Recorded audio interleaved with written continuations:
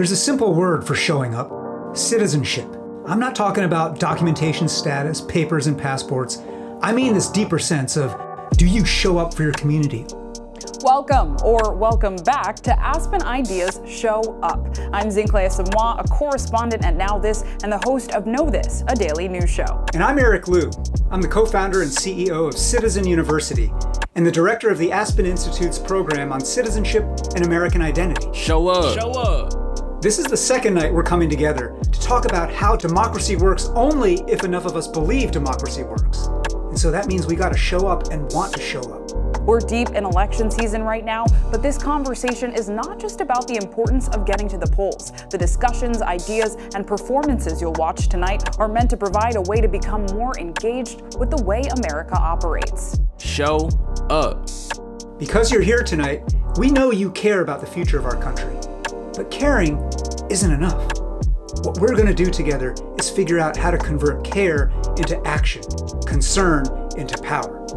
So many of the political tools we use today have been around since our democracy was founded. Local activism, protests, and thought-provoking and respectful debate are important facets of American democracy. And though technology has changed the speed of our interactions, the reasons for them are still very much the same.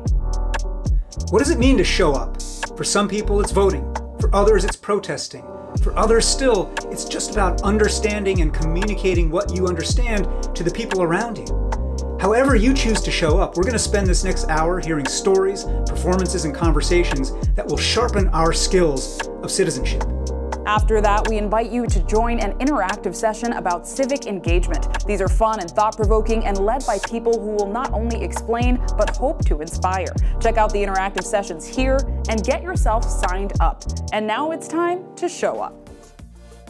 As an artist myself, I know there are many ways to creatively express your activism. Whether painting a bright sign to post in your window, or crafting a poetic verse, or creating large-scale works of artistic protest. Someone who has used their creativity to inspire is our next guest, YelloPain.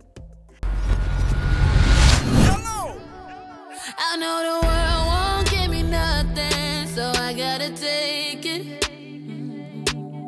And I know it's a way we can win. Why won't nobody say it? It don't matter where we from, suburbs or the slums.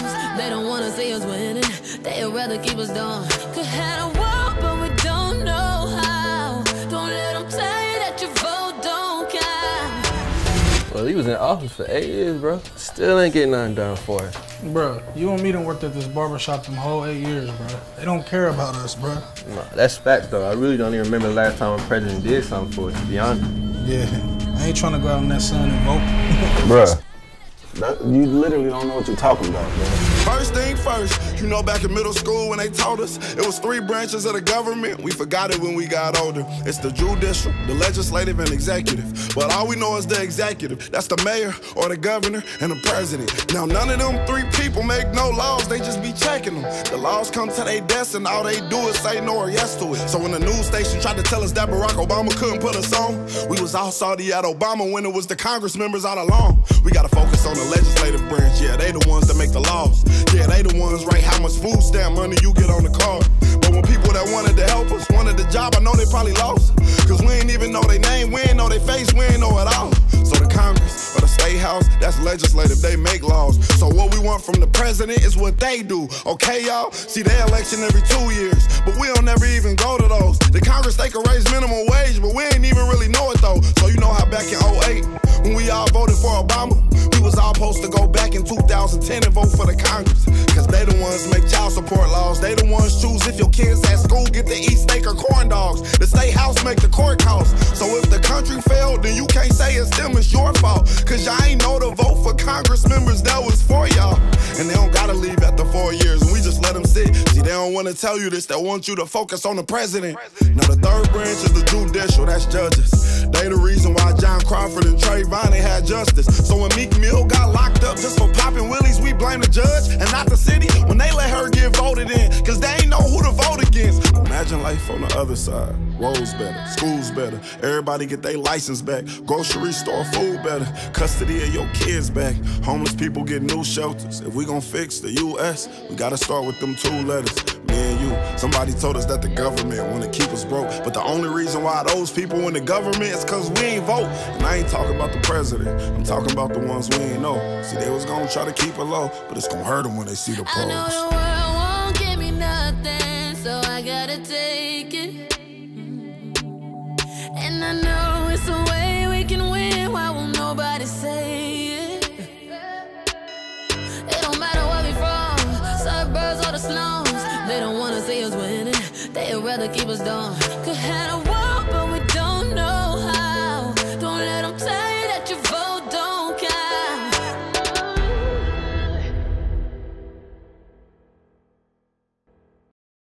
Hi, my name is Luria Freeman from Now This News, and today I'm joined by rapper and philanthropist YelloPain. What's up?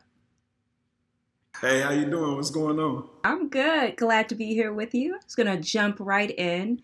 You make the point in your video, My Vote Don't Count, that really our political pessimism is just us disenfranchising ourselves. When did you come to that realization in your own life?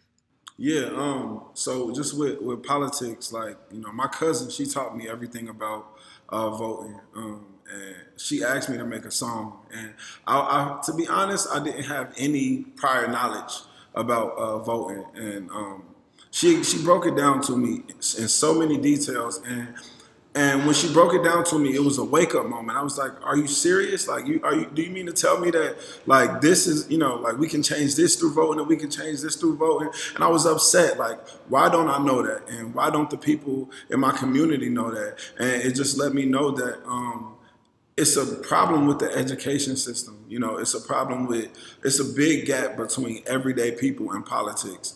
And you know, in that moment, that's when I really woke up and I was like, oh yeah, this gotta be something we talk about. Yeah, a lot of people are just like you. Like, they vote for the president, but they don't realize that there's all these down ballot races, that these midterms that come every year is what really matter. And that's a point that you touch on really well in your video, I feel. Yeah, most definitely. I voted for Obama back in 2012. I felt like I was still, you know, I was still broke. Like, my community was still messed up. So it was like, all right, you know, I'm cool on politics. And then to know that there were so many other people that I could have voted for that could have actually directly impacted me, like, how would I not know that? And why don't I know that as an adult male in America, somebody who's actively, you know, trying to, you know, promote change and promote positivity and, you know, supporting the community? How am I disengaged with my community and that disengaged from one of the key answers to changing it? And it just let me know, like, there's no information. Well, there's information out there, but there's nobody driving it, especially to the people who are disconnected from politics as a whole. So I wanted to be that voice. Yeah. I found that politicians in general tend to struggle with how they connect with the Black community and making it feel genuine. Can you talk a little bit about how the importance of language played into how you wrote My Vote Don't Count? Yeah, I think one thing that made me, like, I guess the perfect person to write that record is just because shortly before I was enlightened to voting, I was on a complete opposite spectrum. I was one of those people who felt like voting didn't matter. And, you know, when I heard the word vote, it just instantly was like, it just sounded like some political mumbo jumbo, some self-empowerment, some, you know, whatever. I was such a hater in the system, like, just one of those people that you wouldn't even want to talk to if you actually cared about voting. And I think with me having that mindset and being woken up so strongly and so abruptly, it let me know all of the reasons why I felt the way I did. And one of the reasons is language. You know, you hear judicial, legislative, executive, Congress, senators, judges, you know, those words, you know, sometimes even just the lingo of what they can do, you might say something like gun reform or whatever, you know, what gun laws, and it just sounds like a lot. But sometimes it's as simple as a section of the song where I said, imagine life on the other side. Roads better, schools better, everybody get their life license back, grocery store food better, custody of your kids back, homeless people get new shelters. If we're going to fix the U.S., we got to start with those 2 letters. And it's just like sometimes you have to simplify it down to the person that you're referring to, that you're talking to. And like, what do you want to see change in the world? How can voting affect that? And I think me being able to do that is just, you know, the first step in hopefully a lot of politicians and people advocating for voting to follow suit and understand that some of the language that is used in the political world can be simplified down to something as simple as, hey, you can get more money on your check every 2 weeks. Yeah. To that point, no matter what happens on November 3rd, what do you plan to do moving forward to continue to make this country the place that you want to see? Yeah, most definitely. So with voting in general, like I was like not too long ago on the last day to register to vote in Ohio, I went back to Ohio to my community and I talked to different people in the low income neighborhoods, some of the places I was from, places that I've been and, you know, moved around and I was, you know, giving people registration forms, paper ballots, and just letting them know the importance of it. And I was pushing it. And, you know, people, a lot of time, I was able to wake a lot of people up the same way that I was woke up, just face to face. So in the voting space, most definitely, I'll be back in 2 years. Like even for the congressional, you know, the Congress election in 2 years, for all the presidential elections, rather it's through music or just through, you know, just being a real person and going to my community and saying, hey, this is important. All right, Yellow, thank you so much for your time. This was amazing. And I guess I'll see you November 3rd. Most definitely. It was a pleasure. Aspen Ideas Show Up is generously underwritten by the Bezos Family Foundation. 100 million. That is the number of people who did not vote in the 2016 election. It's also what motivated our next conversation participant to show up. Hi, I'm Jackie Huba, founder and executive director of Drag Out the Vote. Now, Drag Out the Vote is a national nonpartisan nonprofit that registers, educates, and turns out voters with the art and activism of drag. Now, you know, prior to founding this organization, I had never been an activist before. I just voted in presidential elections. But when I saw in 2016 that 100 million people didn't vote, I was floored. And that's when I started getting involved in voter engagement work. In 2017, I helped my friend Jeremy Carey, a lot of folks might know him as Fifi O'Hara from RuPaul's Drag Race. He was putting on a star-studded drag event for Hurricane Maria relief for Puerto Rico. And that event raised over $80,000. And really it was then that I was reminded about the power of drag artists to create change. You know, I was so inspired by Jeremy's event that I thought about this idea of mobilizing drag artists on a national scale to increase voter engagement. And I asked Jeremy to spearhead it with me. And really, that's how Drag Out the Vote was born. So now I'd like to bring on National Co-Chair Brita Filter to talk with us more about why it's so important to vote and about making a plan to vote. Now, Brita was on RuPaul's Drag Race Season 12, and she's actually the first queen of Polynesian descent to be on the show. She made headlines at the 2020 Women's March this year and is a fierce advocate in New York City. Welcome, Brita. Hi, I'm so happy to be here. You know we love you. You do so much for us. Thanks for everything you do. Of course, of course. Listen, I love Drag Out the Vote so much. You know, so with being on Drag Race, you have such a huge national platform now. And can you share with everyone how you're using your drag platform for activism? Yeah, well, you know, drag queens have always been political. It was drag queens and trans women of color that gave us the Stonewall Uprising in 1969. We also have the Sisters of Perpetual Indulgence who organized and educated the queer community during the HIV/AIDS crisis in the 80s. And, you know, for me, it was really during 4 years ago, I found out that 1 in 5 LGBTQ people were not registered to vote. I mean, and it blew my mind. It's like those numbers are wild. That means I have so many friends that aren't registered to vote, and that's crazy to me. So I wanted to change that, and so I thankfully you approached me to host one of the first benefits this year, earlier this year, and it was in Minneapolis, and it was incredible. And I really felt the need to help people to get out the vote, because it's so important. So as a national co-chair, I think it's so important to speak to all voters across the country, no matter who they vote for, and just let them know, listen, if you want change in the world, mama, you can't complain unless you vote. So this year, we are voting for LGBTQIA+ equality, trans rights, we have queer workplace protections, better access to life-saving HIV prevention and treatment, and gender-affirming healthcare, and so much more for our incredible community. Yes, absolutely. I mean, there's so much that voters can do to protect the LGBT community with their vote. And so it's really, really important. But, you know, we're seeing an upswell of interest in casting ballot this year, but voters are also facing great difficulties and attempts at voter suppression.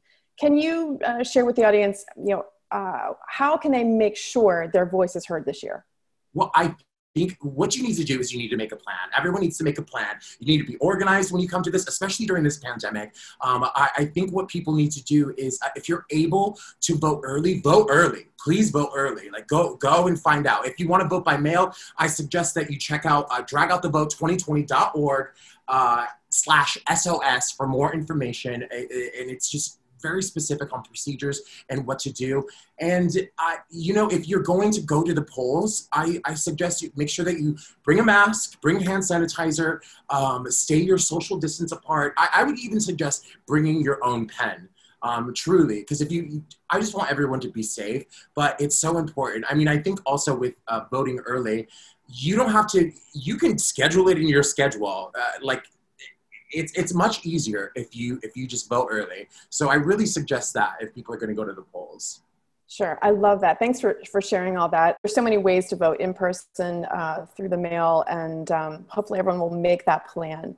Hey, Brita, thanks so much. And just to remind everyone, if you want more information on how to drag out the vote with us, again, the URL is dragoutthevote2020.org. Thanks. Thank you.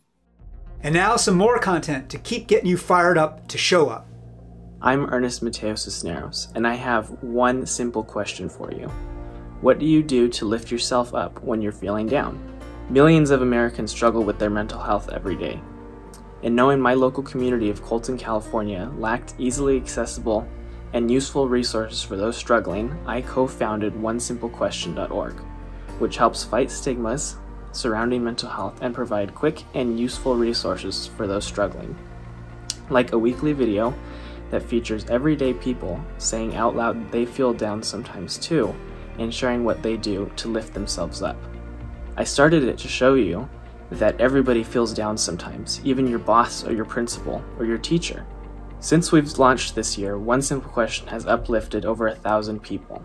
One Simple Question is a community-driven, accessible resource for my neighbors who need uplifting, and most importantly, to show them that you are not alone. Voting is a hopeful act, though sometimes it doesn't seem to be effective. But there is hope for democracy and more equitable representation. Our next guest points the way forward, and the path he charts begins right where you live. Hi, I'm Versha Sharma, the senior correspondent at Now This, and I'm thrilled to be talking today to David Cole, who is the legal director for the American Civil Liberties Union, an organization that is perhaps busier than ever right now, so thank you for taking the time. David is the author of Engines of Liberty, The Power of Citizen Activists to Make Constitutional Law, which is exactly what we're going to be talking about today. So we're very close to the end of this election now. Millions of Americans have already voted, whether by mail, absentee ballots, or early voting.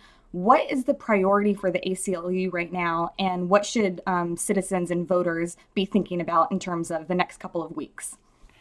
Vote, vote, vote. We at the ACLU, we're a nonpartisan organization, but we're an organization that believes in democracy, and that requires that people vote. It's the most powerful tool we have as citizens to affect the policies of our government and our future. But it only is a tool that works for us if we actually deploy it. And so it is absolutely critical that people get out there and vote. And so we at the ACLU are encouraging people to vote, educating people on how they can, get registered and how they can vote. What are the various options for them? We're urging people to get out there to the polls. We're urging people to urge their friends and their family to get out to the polls. And we're urging people, most importantly, to vote like your rights depend on it, because they do. Speaking of rights then, I think we're seeing record turnout in a lot of places already. We're also seeing some obstacles to making sure that every vote is being counted. So what should people keep in mind regarding that? Well, the premise of a democracy is that the people get to decide, the people get to vote. And so government should be making it easy for people to vote, not hard for people to vote. We have, at the ACLU, have fought both in the courts and in the legislatures and before election commissions to get rid of obstacles to voting that are unnecessary. Voter ID laws, witness requirements for mail-in ballots during the pandemic that would require you to go to somebody else and expose yourself to somebody else in order to get them to sign a form. Those sorts of things should not be part of the system in a pandemic. And so we are suing to get rid of a lot of those obstacles. But what's most important is that people understand what the rules are in their state, because they vary from state to state, and that they use their right to vote. You mentioned lawsuits. I understand that the Republicans expanded their legal defense fund to some $20 million earlier this summer when we're talking about litigation in the courts. And I know the Democrats have some money set aside for this as well. Why is that even necessary, and what can citizens do about it? Well, I mean, this is something that obviously will be very consequential for many people, right? Who gets elected. And a lot of people have a lot at stake. And so both sides have geared up to fight it out in the courts if need be. And we also will fight it out in the courts if need be. We're not fighting on behalf of the Republicans or on behalf of the Democrats. We're fighting on behalf of the American people, to make sure that they have the right to vote and that they have the right to have their votes counted. That is one thing I think we're trying to prepare our audience for, is we very well may not know who the actual winner is on November 3rd, right? It's going to take some time to count all of these ballots. That's right. And, that's partly because never before have we had so many absentee ballots, so many mail-in ballots. There are some states, 5 states, that have gone to virtually 100% mail-in ballots long before this. And so they know how to do it. They're all set up to do it. But many of the states relied principally on voters going to the polls and some absentee ballots. In the pandemic, many of those states are going to have a massively increased number of absentee ballots, and they may not have the infrastructure to count them as quickly as they need to do. There are some states where you can't start counting the mail-in ballots until Election Day, which means that they're very unlikely to be done counting by the close of the polls that day. So it is often the case that you don't know the results for sometimes several days, sometimes more than a week after the election takes place. But if that's what's necessary to count all the ballots, it's more important that we count all the ballots than that we know what the outcome is on November 3rd. Now, one major issue I think that is motivating a lot of voters right now is the unexpected Supreme Court vacancy that we now have with the tragic passing of the late Justice Ginsburg. Justices Alito and Thomas also recently wrote in opposition of the 2015 marriage equality case, which of course understandably caused alarm among a lot of LGBTQ Americans. What is your take on what's at stake, what's being threatened? What are you most worried about? So, to get a sense of what's at stake with respect to the next appointment to the Supreme Court, you only have to look at how many important cases have been decided in the last 15, 20 years by 5-4 votes, with Justice Ginsburg in the 5-justice majority. And they include decisions to protect abortion rights, to protect LGBT equality, to extend marriage to all folks on equal terms, to uphold affirmative action, to uphold the Affordable Care Act, 5-4. So that's all of that is at stake in this nomination, which will take a seat vacated by a civil rights hero, someone who literally got the court to recognize that sex discrimination violates the Constitution when she was an ACLU lawyer, and put in her place a very hard right conservative. That's going to change the balance of power on the court in a significant way. Now, I think a main takeaway of your book is that all politics is local, and that while we should be paying attention to these major national issues and decisions, people should also really be engaged at a local level as well. So can you talk about why that's important? So absolutely. So, when we think about constitutional rights, take marriage equality, right? Marriage equality, how did marriage equality come about? The Supreme Court in 2015 recognized that the Constitution gives same-sex couples the same right as opposite-sex couples to get married. But it wasn't the Supreme Court that gave us that. It wasn't even the lawyers before the court who made the arguments that led the court to reach that result. It was the work of citizens around this country coming together in all sorts of organizations that were seeking to advance LGBT equality and dignity, working at the local level to advance the conception of equality and dignity for LGBT people. And they did it in boardrooms, getting companies to extend domestic partnership benefits. They did it in state family court, getting family law revised so that same-sex couples could adopt children. They did it by getting city councils to adopt regulations to prohibit discrimination on the basis of sexual orientation. And then they did it in state courts, seeking first in Vermont, then in Massachusetts, then in Connecticut, a right to same-sex marriage. And only after they had sort of developed the momentum of all those wins in all those different forums, was it possible to win that case in the Supreme Court. And so liberty is really the charge of all of us. We can all be guardians of liberty, and the way we are guardians of liberty is by organizing and associating with like-minded citizens around the issues that we care about, and standing up and speaking out and working together for those rights. And if you do that, you can change the world. The times are overwhelming right now. It's been a really tough year. It's been a really tough couple of years for people. What gives you hope right now? So what gives me hope is the response we have seen ever since President Trump was elected. And the response is, I think, a response that shows that American citizens understand the power of civil society, the importance of standing up and standing together. And I see that in the Women's March, the single largest march in American history, in the crowds that went out to airports to protest the Muslim ban. Tens of thousands of Americans went out to protest that. To the crowds that protested his efforts to repeal the Affordable Care Act and take away health insurance for poor people, which succeeded in barring him from being able to do that. To the March for Our Lives movement, sparked by the Parkland shooting, but has become a national youth-led movement for gun control. To the Me Too movement. I mean, sexual harassment has been around for a long time, but it was in the Trump era that people came together and said, we're going to do something about it. And they really have. To the Black Lives Matter protests on the streets today in response to George Floyd and systemic inequality in this country. I think if any one of those movements had occurred in the last 4 years, we would say, wow, that's remarkable.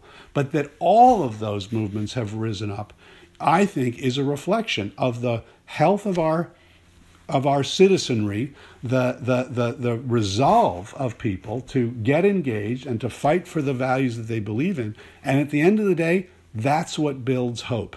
Hope is built by action. So you take action and you create hope. And people are doing that. And so I'm very hopeful.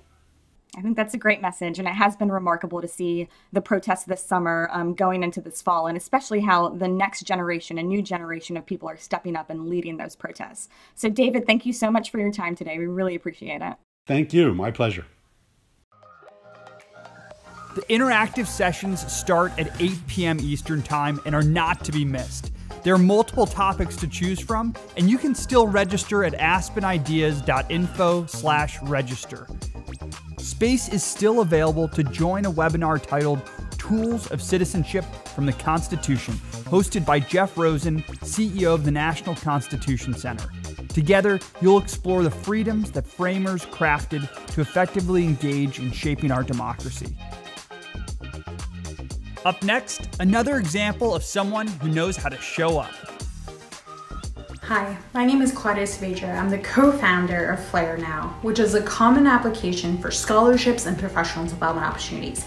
I believe one zip code should not determine economic opportunity. My family and I immigrated here to the United States with nothing but the clothes in our backs and cheap. One goal, the American dream. But this was often too distant, as being a first-generation American and a first-generation college student, I had limited guidance and a limited support network.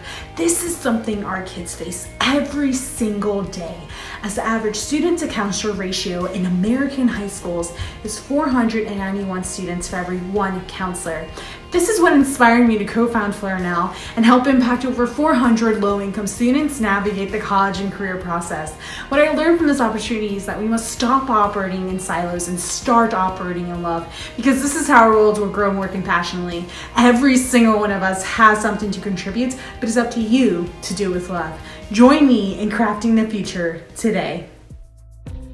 Up next, an additional piece to motivate you to show up.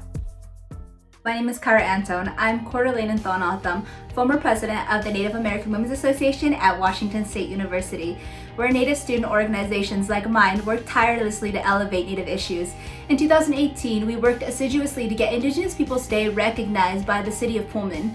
With the support of our advisor, we developed a letter, gained supporting signatures from other student organizations, held community gatherings at the heart of campus, and attended multiple council meetings until the resolution was finally passed.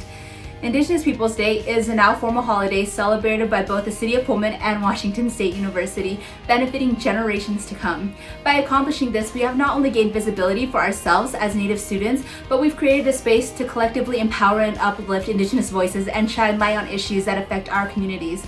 Elevating the stories of Indigenous peoples became our biggest accomplishment, because as Native youth, our stories and experiences are the driving force for our leadership and thus our future.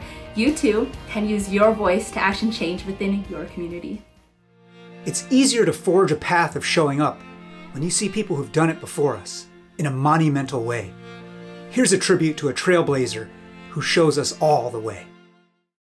Ruth Bader Ginsburg, Supreme Court Justice. I am proud to nominate for Associate Justice of the Supreme Court Judge Ruth Bader Ginsburg. Born at a time when girls were trained to sit down and stay quiet, she spent her early life being demoted, denigrated, and denied, largely because she wasn't a man. No need to go to college, they said, but she showed up. Don't waste time in law school, they told her, but she showed up and graduated at the top of her class.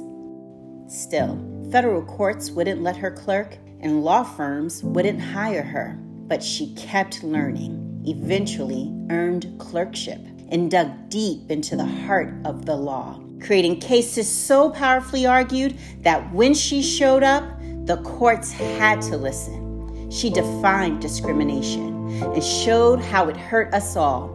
Still, as a justice on the federal bench and then the Supreme Court, they demanded decorum, delicacy. Ruth Bader Ginsburg gave them that, but also something more powerful: dissent. She showed up and spoke up for the rights of women, for the rights of the underprivileged, for privacy rights and voting rights, for marriage rights. And though she lost some of her biggest battles, she kept fighting, arguing, speaking truth, and she kept showing up until the day she died. She made her country a better, more equal place, one where more people are free and are free to make their voices heard, a place in pursuit of the right for everyone to show up.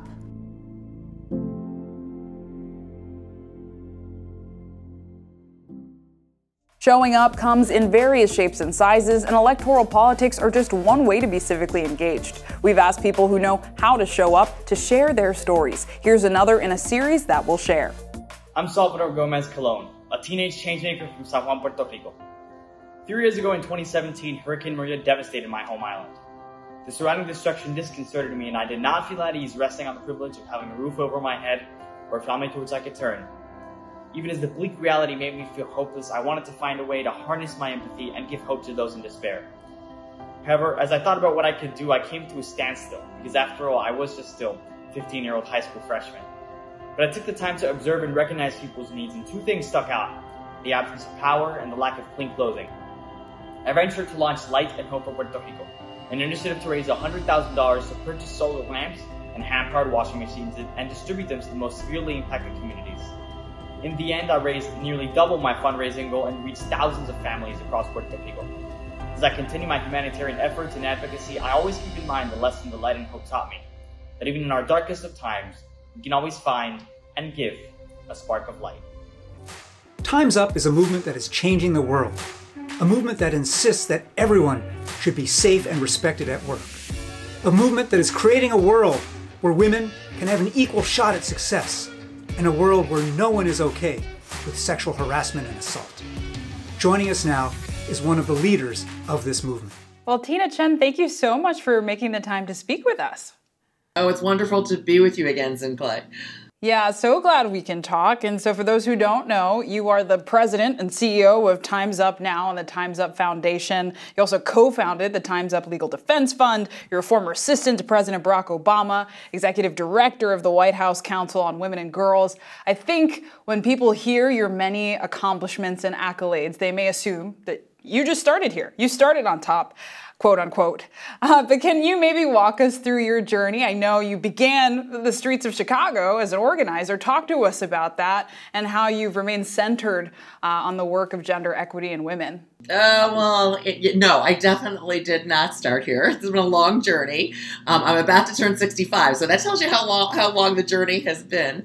I got to first acknowledge my parents. I am the daughter of Chinese immigrants. My parents came here right after the war, in 1949. I was born in Columbus, Ohio, grew up in the Midwest as sort of like the only Chinese kid on the, my East Suburban Cleveland, Ohio existence, which I think sort of prepared me, right, for this kind of being the only woman, the only person of color in so many settings.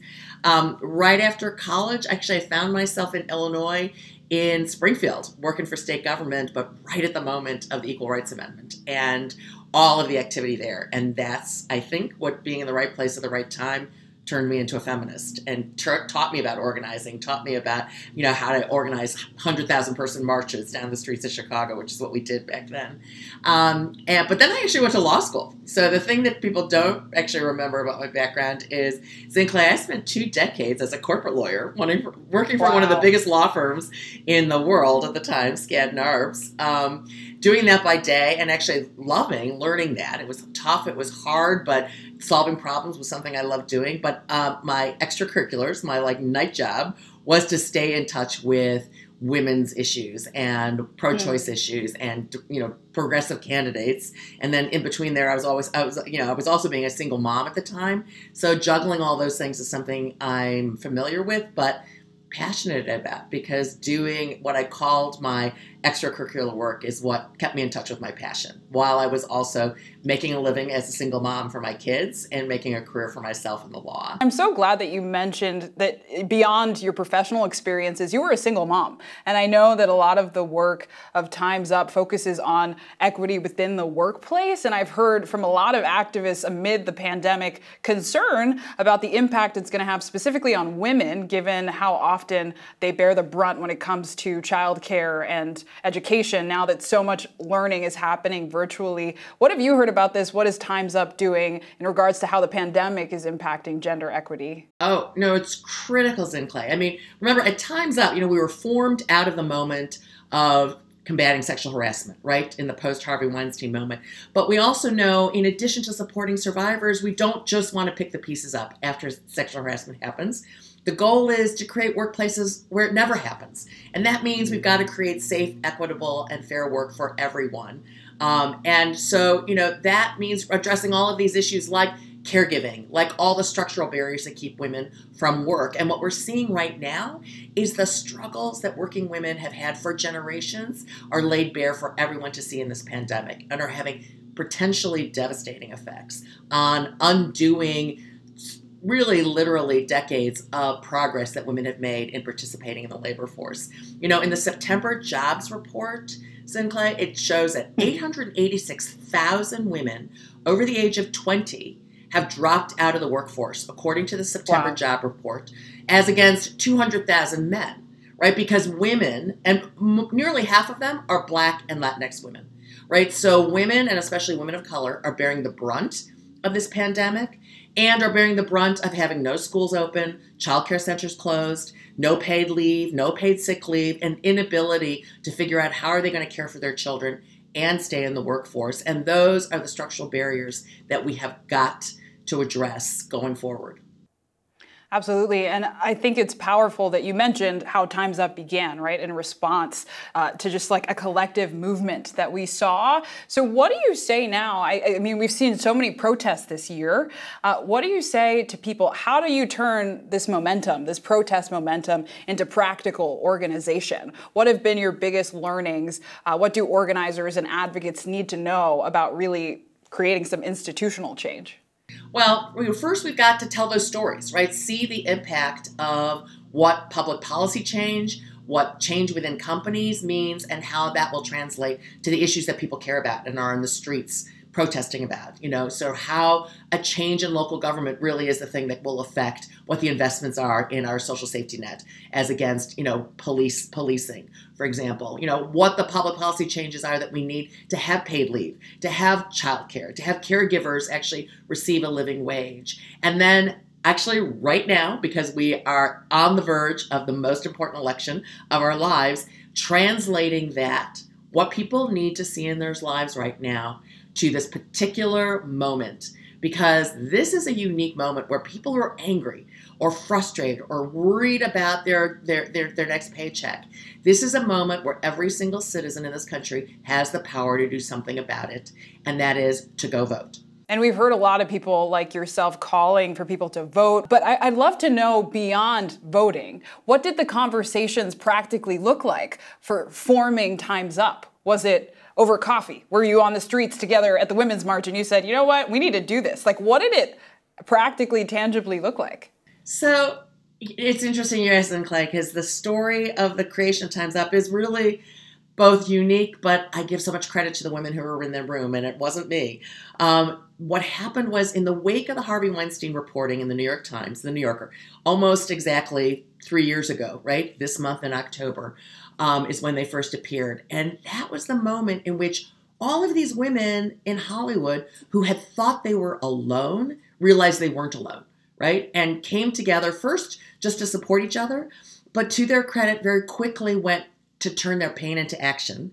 And more than that, Sinclair, they wanted to actually reach out beyond their own industry. They realized that they were women who had some power and privilege, and they wanted to use it to actually address the experiences of farm worker women, of hotel clerks, right? Of, you know, people who are just, working on the shop floors of our manufacturing industries, women who didn't have that power. And that's what led both to the creation of Time's Up and our first project, the Time's Up Legal Defense Fund. To the point also, you mentioned the 2020 election. We know that Kamala Harris is on the ticket, and you're no stranger to working closely with a woman of color in the public eye. I'm thinking of First Lady Michelle Obama. What work is Time's Up doing, and what do you say about the double standard that so often women face in politics, but especially women of color? How are you combating that actively in this moment? Well, we have been very active on this. Actually, we started a project called We Have Her Back. And you can actually text the words "her back" to 30644 to join this and learn more about it. We actually started it before we knew who the woman VP nominee was going to be, because we had actually seen this before. We knew it was going to be a woman. We knew she was going to be subjected to all forms of sort of sexist and misogynistic attacks. And so, several of us launched it with a memo to newsrooms, right? Like to Now This, saying we're going to watch for this. We're going to watch for that kind of coverage. And I will tell you, Sinclair, the other reason I'm so passionate about this is, the kind of discourse that we're having in the political sphere is so pervasive that it infects every other part of our culture, right? It shapes how we think about women leaders, not just as political leaders, but as business leaders or as leaders in our community. I think it contributes to the reason why there is not a single Black woman CEO in the Fortune 500 today. It's 2020. There's not a single one. And that's because this kind of language, this kind of treatment of women of color in power so infects every part of how we're thinking about it. It's what our children are listening to. So it shapes, how little girls think about their possibilities, how little boys will treat them as they grow up. So we've got to call it out. We've got to change our culture. That's really powerful. And I think to end, I do want to ask you, knowing all of that, right? You said discourse. The discourse in our country right now is difficult and turbulent. So knowing all that, the theme of today's conference and the few days that we're in is show up. So looking ahead, how can we collectively show up in a way that affirms that women and girls deserve equity and deserve a seat at the table, deserve representation, and deserve to lead? Well, I think, we show up by, number one, and we have our back, speaking out when something wrong is getting said, right? Don't just neutrally report the president, said this, right? Say it was wrong. It was racist. That was what, is going on there. Call it out for what it is. And number two, everyone, women and men, need to show up for women in leadership.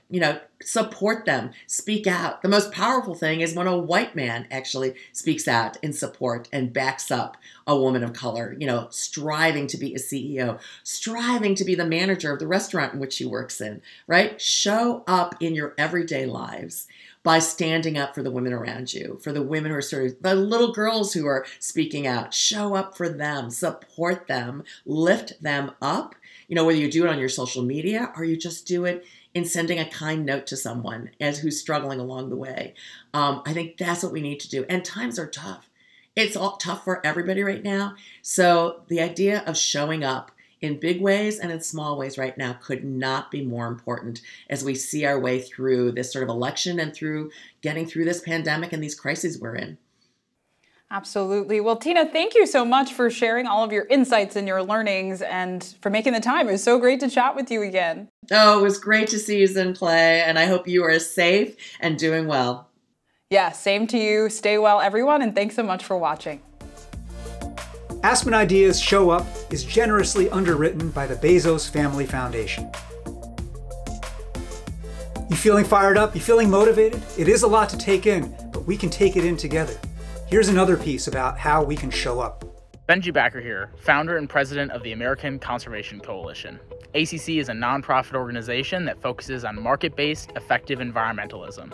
In 2017, I founded ACC because I thought the environment should be a nonpartisan issue and wanted to engage my conservative peers on climate and conservation solutions that they could get behind.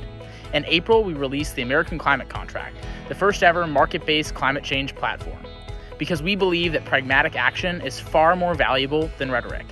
In fact, I'm recording this video from Tennessee as I travel across the country for the electric election road trip. Throughout this initiative, we're highlighting incredible leaders who haven't waited for the government to take action on climate change, like the Chief Environmental Officer at Microsoft, the Chairman of the Jamestown Sklallam Tribe, and clean energy pioneers in the heart of the Midwest. We need solutions at all levels, and it starts with innovation-based, local solutions that can be scaled at a global level. We can't afford to wait for the perfect solution, and I'm proud to lead ACC and promote effective solutions that are implementable today. And now, a Bezos scholar in conversation with Aspen Institute President and CEO, Dan Porterfield. Hi, everyone. I'm Dan Porterfield, President and CEO of the Aspen Institute. I'm joined now by Pablo Hockey, who is Executive Analyst for the City of San Jose, California. 24 years old, he's helping to drive the city's census canvassing campaign, which has pushed San Jose to reach the highest census 2020 response rate among any city in the United States with 300,000 or more people. That's a big deal. Pablo, great to be with you today. Thanks so much for having me, Dan. So why is the census so important? Sure. So the census is really an essential part of our country and our democracy. There's a reason the Founding Fathers put it in Article 1 of the Constitution.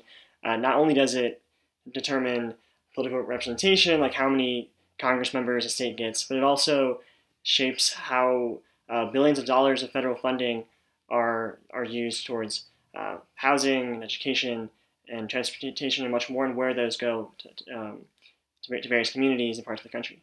So when I was your age, I was a census taker, And I went around to houses and apartments in Baltimore City where people had not returned the census. And I got them to talk with me and answer the questions. And I think I got $1 for a short form and $3 for a long form, something like that.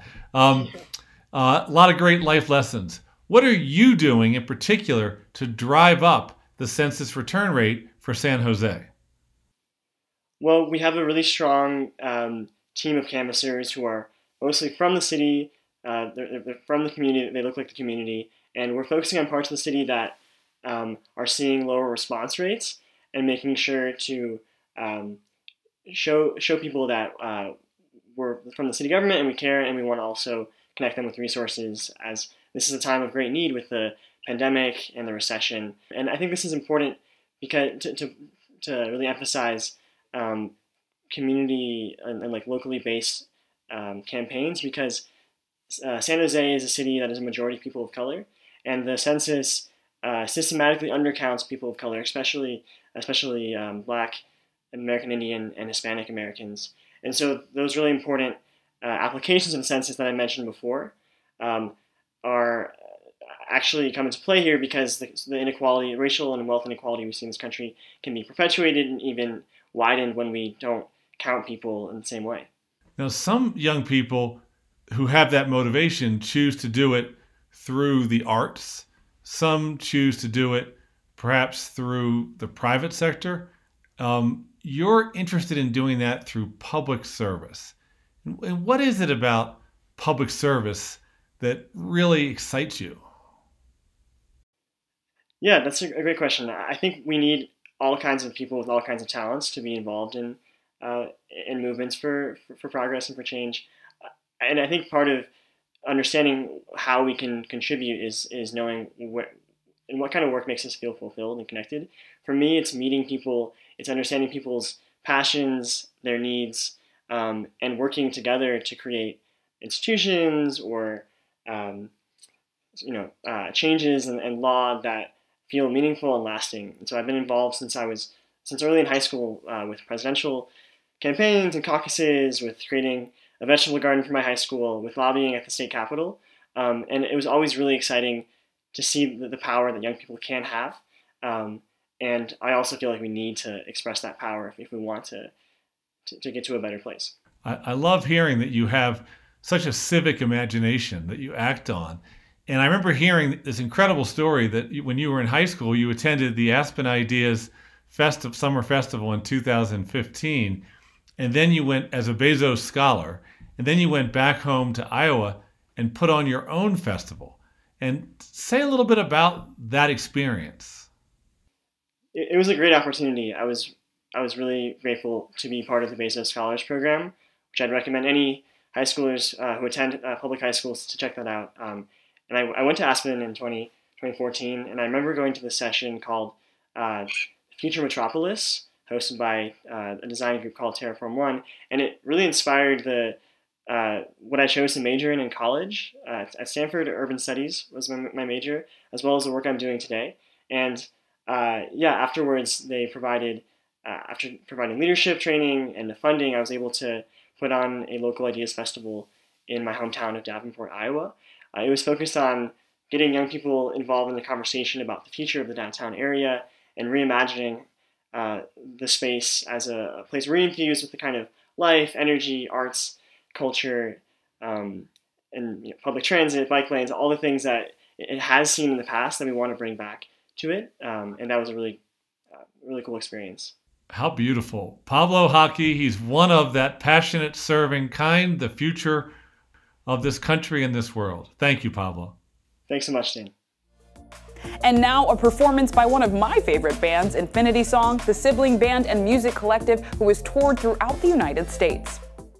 Yes, we could talk a little bit about ourselves and our story. We're siblings, all 5 of us are siblings, and we're 5 out of 9.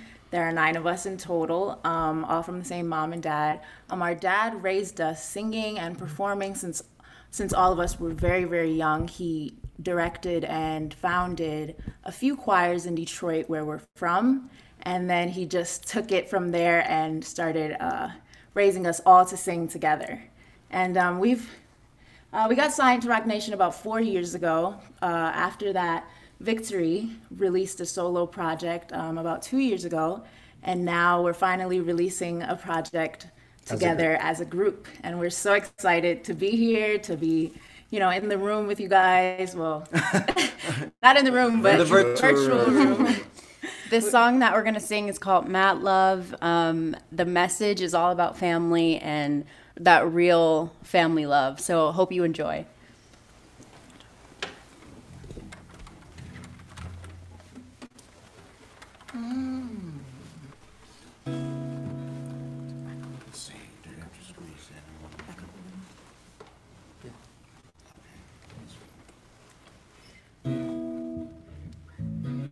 You ready? Go.